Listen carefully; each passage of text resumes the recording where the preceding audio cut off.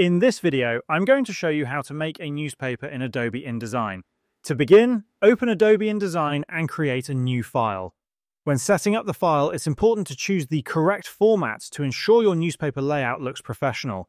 In the new document setup, make sure to select 4 to 5 columns since most newspapers are designed with multiple columns. Also, adjust the margins to a small size, similar to what you typically see in newspapers.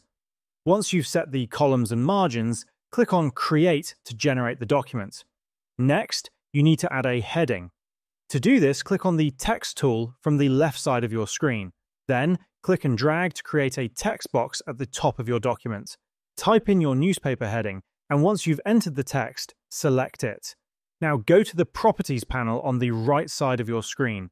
From here, you can modify the font size, font family, text alignment, and other text properties to match the style you want for your newspaper heading. After setting up the heading, it's time to create frames for your images. To do this, select the Frame tool from the left side of the screen. Click and drag to create frames in the areas where you want to insert images. After placing the frames, go back to the Text tool and create additional text boxes for the body text of your newspaper. Continue creating text boxes until you have filled the layout with the necessary content. To insert images into the frames, go to the File menu at the top of the screen and select Place. Import the image you want to use and place it in your frame.